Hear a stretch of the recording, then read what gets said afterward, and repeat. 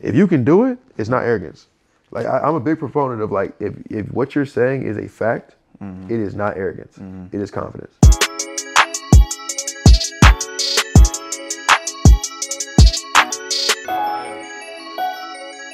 Oh yeah. How you doing, my brother? Shit, I'm good, boss. You good? Yeah, let's do this. Appreciate you joining us. Real quick, just go ahead and go over what you've been feeling, what you want to work on, and how you think we can get you more prepared for Thursday. I mean, I always am a big proponent of lower body because, you know I don't like to lift upper body. So, calves a little tight, feet a little tight, and patella tendon is just standard for basketball, right? Okay. Cool. Just do us a favor real quick and stand up. Let's go through a couple movement tests just to have a baseline of where we started and where we could go. Hands on table, facing this way. Oh, got it. Hands on table, and then heels elevated. Yep, driving the knees forward.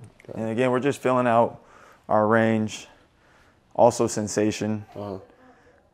I mean, the range looks really good, but remember the sensation pretty. Definitely. Yeah. Yeah, I feel it. A lot better than a couple days ago, though. Clearly. Yeah. From there, you can just do a body weight squat and then feel that sensation as well. Okay, on table, not on table? You can use it for slight balance aid. Yeah. It's a pretty good depth. Squat feels good. Squat feels good? Yeah. Okay, what about a split squat? Right. Just your traditional, body weight, backloaded split squat.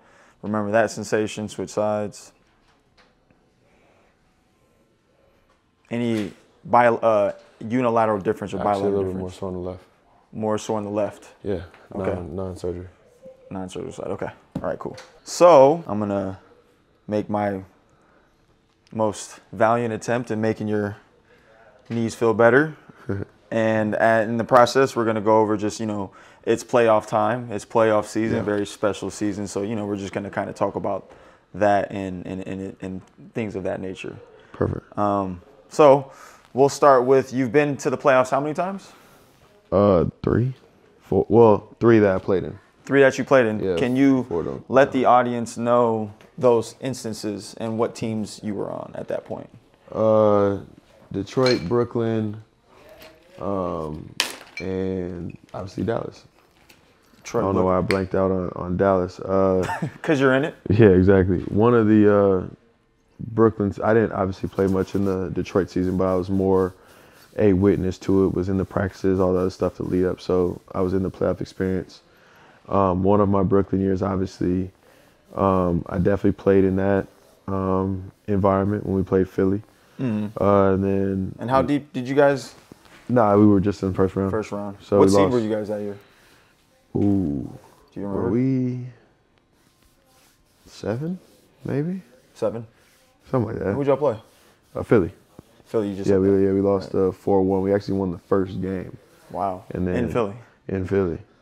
Punched him in the mouth. And then we had a couple of chances at, I think it was game 3 and 4. They definitely beat us game 2 and obviously game 5 as well. But games 3 and 4, we had our chances. Then obviously another Brooklyn year, I was a part of a playoff team, but I was hurt, so it doesn't really count. I was away in LA rehabbing with you, actually. You were rehabbing who? With you. Oh, yeah. One time for the one time. There it is. Let's go back to, real quick, just the experience of that first playoff series, your first opportunity to, A, lead your team to the playoffs, right? We kind of spoke about that earlier today. And B, be in that moment, be in the environment, be the guy. Yeah. And then, I didn't know you back then, so I didn't really pay attention, but did not know that you beat them game 1. Yeah. Reflect on that. Reflect on the moment. Reflect on, being in the playoffs your first year. Yeah. So I think that's really interesting. So the team that I led mostly solo-ish, you know what I'm saying? Obviously credit to my teammates. Yeah. But no star type guy. Right. Was actually the bubble year. So we were a 6 seed. I played all of the first 65 games. I ended up not going to the bubble because I caught COVID a week before the bubble, and yeah, it was in New York in an apartment for like 18 straight days or whatever it was. So it hit you hard. Yeah, it hit me pretty hard. I had COVID when people thought you were gonna die, but like not early. a game, like early. I'm talking June. What is that? 2020.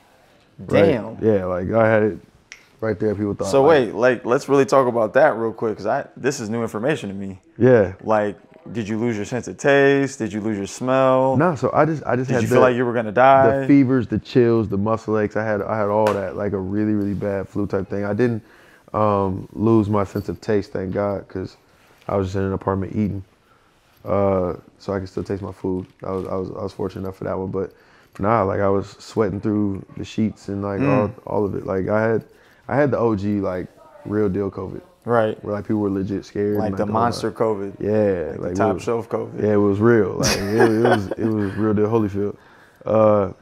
And you were by yourself, so like that was probably also psychological. Family was not with me, yeah. You know what I'm saying? Parents in LA, all that stuff. Like, you know, it was just me in a 1-bedroom New York apartment. And the other thing too is, remember, at that time, because obviously we're in the NBA, when you catch it and they kind of put it on the news, now everybody looking at me like I got the plague. Right. So they're like you're an alien. Like what? Like he's in the apartment building, like what's going on, blah, blah. Like there is no like privacy or secrecy. So I'm just holed up in an apartment. Nobody want to see me, talk to me, nothing. I'm just like, I'm in the trenches. Slew of I'm in the trenches issues, with right? it, like dang. But the team that we played, Philly, you know, I say like that was D-Lo's team, and you know, me and him kind of co-led that one. Mm-hmm. He was super dynamic that year, made an all-star team.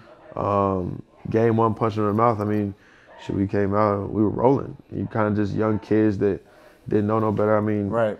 Fearless. At the time, yeah, I mean, shoot, I was probably 24, 25. Like, you know, you think about it, it's not that far from 29, but like in NBA years, man, I was a child. Exactly. You know what I'm saying? And if I was 24, 25, then D-Lo had to be, you know, 22, maybe. Seriously. Even younger than that. So, and then obviously you have like Karis, who was probably 23. You know, you had Jared Allen, who had to be 19.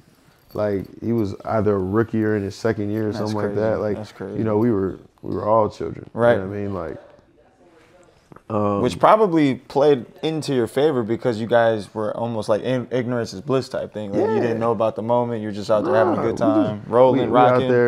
We out there thinking, look, like we not supposed to be here. Exactly. The mentality was, look, we're all supposed to be all-stars one day. You know what I'm saying? Like, why can't we go beat them? Right. You know, so. Who was on that Philly team? Remind me.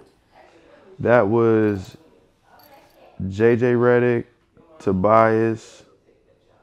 I think that was Jimmy. Jimmy? Yeah, Ben, Joel. Yeah, I'm pretty sure Jimmy was on that one.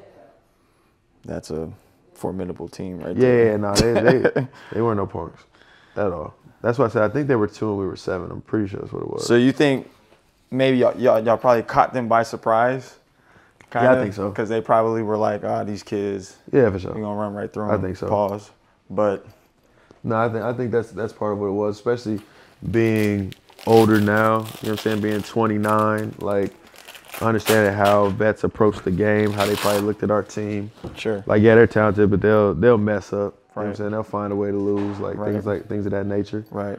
But you know, we're explosive enough to win that, especially with Karis coming back later in the year. We had, you know, 3 guys that could really go get it. But yeah, like it was also a very fun team too. We had Jared Dudley, you know, Rondé Hollis Jefferson. We just had like great personalities in that locker room and on that experience. And what you realize, you know, reconnecting with some of those guys like Jared Dudley and Theo Pinson on Dallas, like that really does matter.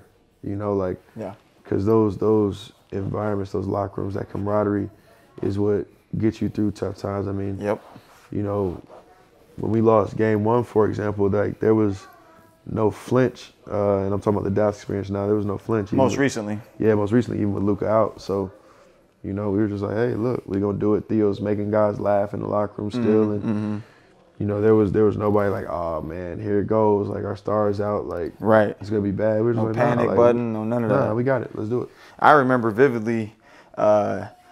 us talking after the game, and you're like, "Oh, we got him." Yeah. Now, I'm not trying to speak prematurely, but you felt really good about it, even though the loss.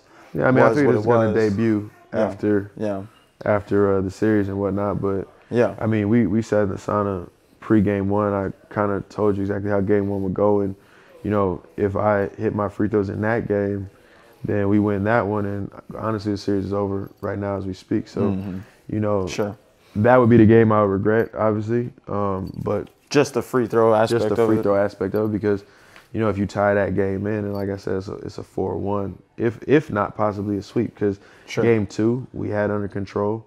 Game 3 we also had under control. And game 4 we gave away. Literally. Like literally. Found a way to lose. Yeah, like found a way to lose. And that's with them having 40 free throws. Like, and in game 5 we went by 30. Now let's talk about that real quick.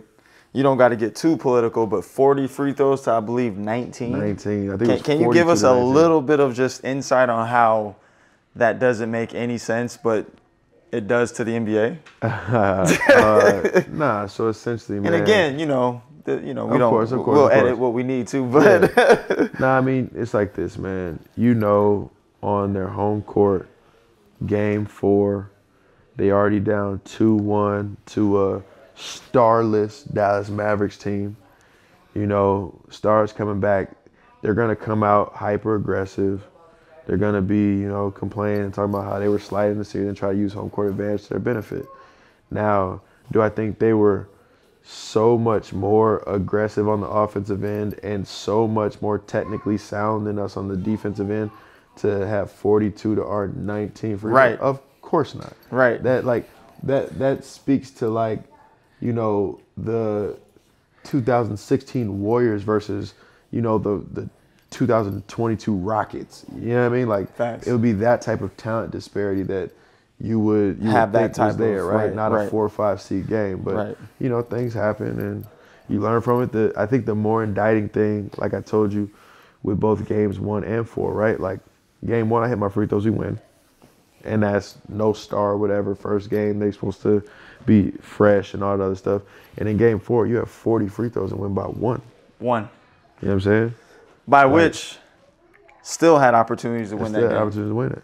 Like it's when you look at the tide of this series, it didn't bode well. You know what I'm saying? Sure. Not saying Utah's not capable because they're talented. They got 2 max guys, all that stuff. They're a 5 seed. They've fought and earned, you know what I'm saying, everything they've gotten. But just looking at style, looking at matchup, and looking at the tide of the entire series, like, you would think 42 free throws at 19, like that team's up 15 at least. At least. Least. Right. So we have migrated seamlessly into present day, and you know what's going on currently in your life. Yeah. I kind of wanted to shed a little light on, you know, this moment, this beautiful moment of being able to play at the highest level of basketball in the entire universe. Yeah. It's not the NBA, but it's the NBA playoffs. Yeah. Let's just break that open real quick. What the main difference to you is between regular season basketball in the NBA and playoff basketball in the NBA? I think everybody plays hard. So there's no like random. So you're saying that some people don't play hard during the regular season? I think that it's a marathon, not a sprint. So you can't afford to play 100%. Like, think about it like with a car, right? If you redline every single day when you're driving to work, the car probably breaks a lot quicker. For sure. You know what I mean? There's got to be some wiggle room. There's got to be something. And that's why you sometimes see those random Tuesday nights where, you know, the Milwaukee Bucks, who are like, you know what I'm saying, world beaters, go into Sacramento and get beat by 20. Sure. They just don't have it. Sure. It might be a back-to-back. Sure. It's a Tuesday. They haven't seen, they're on a 10-day road trip, haven't seen their family in however long. Like, they're just, they're shot. You know what I'm saying? Not just physically, but mentally. You know, and in those scenarios, like, sometimes you end up giving a game away even though talent-wise you're a better team. Yeah. In the playoffs, everybody's locked in. Everybody's on 10. Everybody's playing hard. So now you start to see some of the talent gaps, right? And then also, depending upon what your role is, you're getting guarded by number 1, number 2s, whatever it is. You're not getting nights off because, you know, the same way you're locked in and getting ready to go score, that primary defender is locked in, getting ready to stop you. So you know the Kawhi Leonards of the world or the Drew Holidays of the world, right? Like it's not a random Tuesday for them. They've been watching film for a full week on tendencies and what you're gonna do if you take 2 dribbles to the right, or if you take, you shift your body this way or whatever. Like now you're picking up on everything because you're not game planning for 3 teams in a week. Right. You're game planning for 1 team over 3 weeks. You know what I mean? So just completely different pitch. And I think that's why, you start to see some of the separation, like guys that can still be them, affect plays, like get in the paint, still, get their guys shots, make shots, whatever that may be, whatever their skill set and talent is, shows you who's, truly unstoppable. We talk about this all the time, right? Like I feel like my gift is being able to get into the paint, right? At will. And make a play. And so when you in the playoffs and you guarded by their best player or their best defender, and you still in the paint every single play, that means like, hey, like my fastball, my best pitch is still better than whatever your best defense or best pitch is back. So you gotta, your trump card gotta be able to beat their trump card. Is the mental reaction to the game different for you in terms of like anxiety or nerves, or like does it feel different? Like, the energy's different. The energy's different, for more sure. emotion. For sure. Like, there's more emotion and there's more energy within the game, and I think there's actually less outside of the game because there's constant adjustment. So, even if you were to hit a game-winning shot in game 1, it don't matter because you can still lose a series. You know what I'm saying?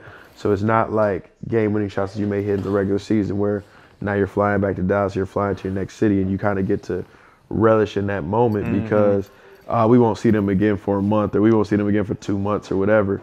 Like, like we're seeing them again in 3 days. So that's such a game-winning shot is cool. Right. Winning by 20 is cool, but they could come back and beat you by 20. Like, so it's really about playing the totality of the series. So I would say the emotions and the energy within the game are higher. Like, the fans are going crazier. Every shot means more. But then outside the game, like after a win or a loss, you're just like, all right, cool, but what's the next game plan? How are we adjusting?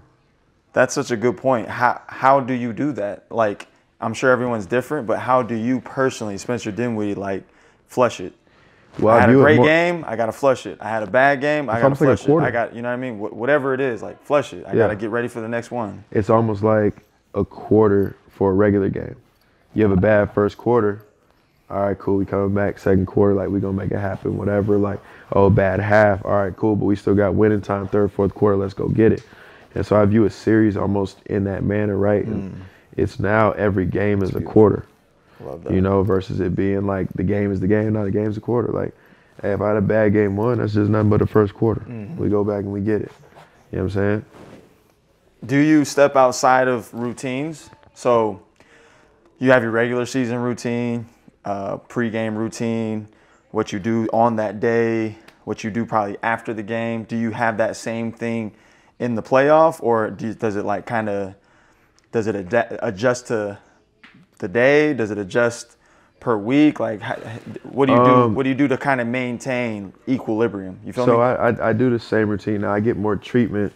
You know what I'm saying now, just based on how my body feels. But my treatment schedule in general is more so not play it by ear, because that sounds way too loose. Like, we have base level treatment stuff that we do, but more or less depending on how the body feels. Like, you're always trying to have that litmus test and not do too much, not do too little, right? Right. And just with the playoffs and the intensity of the games, you end up getting more treatment naturally. But in terms of like the game day routine, and do I still get the same nap? Do I still eat the same foods? Like, yeah, I'm notorious for my smoothies. I'm gonna get the same nap. I approach the game like any other game, because at the end of the day, I feel like when I put my trump card down, like it's up there with the best of them. Talk to us about the notorious smoothie routine, because I think this is also very interesting, and it's really important for young hoopers to understand and know, like, game day nutrition matters. Yeah. Like, so much. So please go into that, just to help these young up-and-comers coming out thinking that they can eat and drink whatever they want, but really there's much. It don't work like that. It don't work like that. And obviously people do what they're used to and what they're comfortable with. So, you know, they've been getting by McDonald's. They're going to keep doing it because that's what they know. But obviously there's a whole nother world they can go to. For me. What do you mean on a whole nother world they can go to? Just in terms of the body is a machine, and obviously everybody is different, but there are pretty standard elements to the body, right? Oxidative stress, things of that nature. Like, so, you know, I was somebody that when I got hurt the first time I started, this is back in college, started looking at ways I could be 1% better. You know, diet being one of them, because when I was in college, I ate McDonald's like everybody else. Like, who don't? You know what I mean? Like, ain't nobody had no money like that. Like you eat what you can and what you like, and you make it salty work. Fast food tastes good, man. It is what it is. But no, so as I got into the league, started eating more fruits, vegetables, things of that nature. And one of the easiest ways for me to get large amounts of fruits was through smoothies. And I already kind of naturally like smoothies, and now today what I'm notorious for is like my blueberry smoothies. I love blueberry smoothies. I know they're high in antioxidants, like really good for you. And so every game day I drink probably about like 72 ounces of like blueberry smoothie. And blended fruits. Blended fruits. And, you know, we switch with other fruits sometimes, strawberries, pineapples, mangoes, you know what I'm saying? Whatever it may be, whatever I can get my hands on. Maybe add some cinnamon in there, maybe a little honey. I don't do dairy, so, you know, almond milk or coconut milk. You know, could add in some orange juice or whatever if you need to thin it out. Like there's a bunch of granola, like a bunch of different things you can like do that are part of the mix. But for the most part, you're gonna have a heavy dose of blueberry, and it's gonna be about 72 ounces in it. Also kind of doubles as my hydration too. So, you know, as you use the bathroom, you'll notice the clarity of your excretion. The system. Yeah, the system. And how do you feel? I feel great. Feel loose, feel light. That's the point. Feel bouncy and all that stuff. So, you know, I realized that it worked for me and that I felt good in doing it. Yeah. And so it's something that I've definitely kept in the routine. Sure. And I'm not a proponent of saying everyone should have the smoothie regimen, but what I am saying is find what makes you feel amazing and do that. And exactly. For sure, fast food is not going to be that answer. Yeah. I don't care who you are. A Five Guys burger is probably not It's not going to be. And it does matter. Yeah. You know, whether it's today or next year, it matters. Yeah, and I mean, I think that's the thing too. Like, I think that was part of what getting hurt made me realize my own mortality, and I wanted to make sure I could walk and play with my son. At the end of the day, I didn't want to be one of those guys that, you know, couldn't really move around when he was done. So that was the inspiration for me, even more so than just the basketball. Like, obviously, of course, basketball, like, we want to maximize that, but it was like, man, I did not want to be one of those guys that, you know, his son was saying, hey, let's go play catch, and I'm limping to the front yard. You know what I mean? Like that. I would feel like I did such a disservice to, you know, my life experience, because we only got one of these, if that's how I was moving around. So, you know, so you're saying it's not just about basketball? Not solely. I mean, for there's a big piece there. Don't get me wrong, because if basketball wasn't in play, I probably wouldn't be drinking 72 ounces of smoothie. Maybe, you know, 16 or 24. But yeah, like in general, like, you know, I definitely want to be able to be able, willing, and present for my son and hopefully future kids. Yeah, for sure. Absolutely. One of the things that I wanted to have you shed light on is, you know, the playoffs are this amazing experience that you get to share with your teammates, your coaches, yourself, your family, your friends. Like, it's a very beautiful moment. Like, you know, me being in the NBA, I've had one other experience in the playoffs with the Pelicans. Yeah. You and that other one. Yeah. I was not present with Drew's run to the championship, unfortunately, but that's just how limited I've been exposed to this amazingness. Yeah. But what I would like for you to shed light on is kind of explain to us, like, your why behind why making it to this position in your career is so amazing and so important to you. Yeah. Is it to prove the naysayers wrong? Is it to prove the haters wrong? Is it to, you know what I'm saying? Is it to get the ring? Is it to get the bonuses? Like, you know what I mean? Like, just kind of shed light on, like, why it's so important to you to be here and be successful. Yeah, I mean, I think the thing that I found most peace in using as a driver was not even so much the hate or the doubt or whatever, because I've had that my entire career. Like, I was never ranked higher, any of that. It was proving, like, me right. It was proving the 4-year-old, the 5-year-old, that guy right. You know what I'm saying? Yeah. Thinking about, like, if I were to have a dream and to, you know, go back in time and talk to him, like, would I say, like, hey, like, don't worry, you did it. Like, you're going to be proud of the man you become, that type of thing. So Yeah.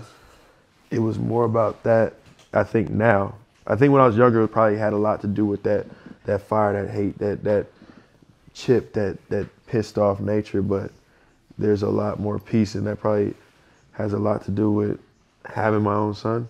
Sure.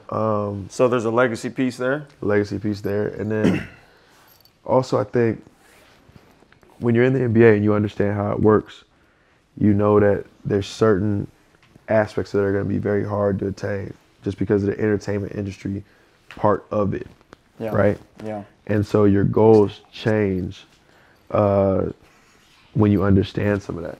You know, when I was young, like when I was 4, 5, stuff like that, like I told myself I'd be a 20-point a game scorer in the NBA. I told myself I'd make an all-star team. I told myself I'd win a championship. Sure. I think the all-star thing is less of a driver and goal now because I understand it's a popularity contest. Right. Because by metrics wise, like I should have made the all-star team in 2019, 2020. You know what I mean? Like Kyrie was hurt, Karis was hurt. I was 21-7 and led a team where, you know, this is pre-Jared Allen all-star. You know, we got Joe Harris, we got Garrett Temple, Taurean Prince, Theo Pinson, Zanin Musa, Rodions Karuks, and DeAndre Jordan, and we a 6 seed. Like if you all due respect. No, those are my guys. But there had to be a driver there. Like who? There had to be a driver there. Honestly, like me. Yeah. Keeping it real, like I know DeAndre Jordan obviously, but who? Yeah. Like, you know what I'm saying? Yeah, exactly. So like when you look at the team, like, and like I said, those are my guys, and they all played their role to a certain level that allowed us to be a 6 seed, because nobody succeeds in basketball by themselves. But you needed a driver for that constructed team. Of course. You needed a driver. And if that constructed team was in the playoffs, if Chris Paul takes that team to the playoffs, or you know, Devin Booker or whoever else, because Phoenix Suns are playing right now, so that's why they're like easy to call upon. Like, oh, they're making the All-Star team for sure. Like, because if you're a 6 seed, you're a playoff team. Like, there's at least an All-Star on that team. Yeah. You know what I mean? That's just the way this thing works. That's just the way it works. So, but for us, because, you know, KD was hurt, Kyrie was hurt, you know, even Karis, who has probably a little bit sexier name than I do, was hurt. It was like, well, you know, we're going to put whoever else, or we'll give Philly 4 All-Stars, or, you know what I'm saying, something like that, which you understand it. So that's less of a goal for me now than it ever was. So, you know, and then averaging 20 points a game, you know, being able to tell my 5-year-old self I did that. And now, you know, wanting to win a championship and being on a team that has, you know, that type of potential, you know, that's pretty much the last thing for me, is to squeeze the most I can out of the lemon. And that's why we work hard. That's why we, you know, do what we do and win a championship. Like, that's it. You know, I've also been fortunate to, you know, probably when it's all said and done, I'll definitely top 100 million in career earnings. But right now, you know, I came off a 3 for 30 and signed a 3 for 60 and have a bunch of minimums. So, you know, got to be in the 80, 90 range for, you know, contract earnings already. Like, and, you know, God willing, I'll sign another deal. Like, I'll top 100 million in contractual earnings, which, you know, if you told anybody that knew me in 8th grade or 9th grade or 10th grade or whatever, like, they'd have been like, what the hell? Like, you're tripping. Like, little. Like, I'm going to earn 100 million. Yeah.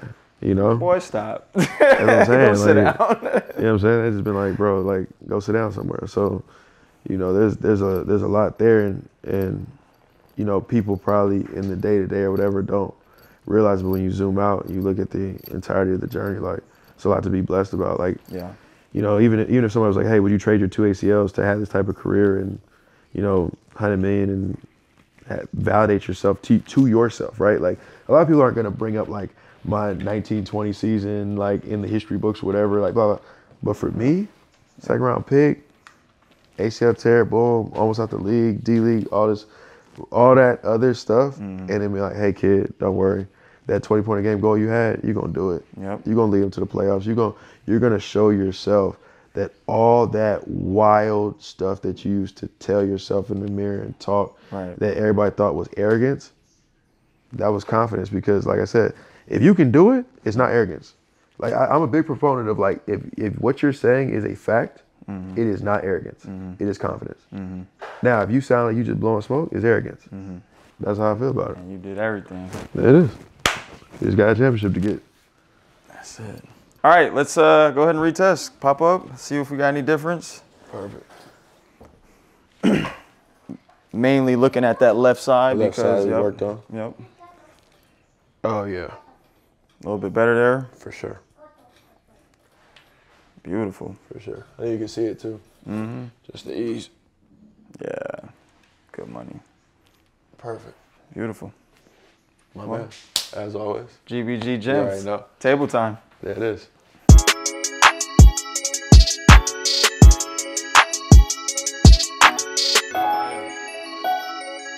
Oh yeah.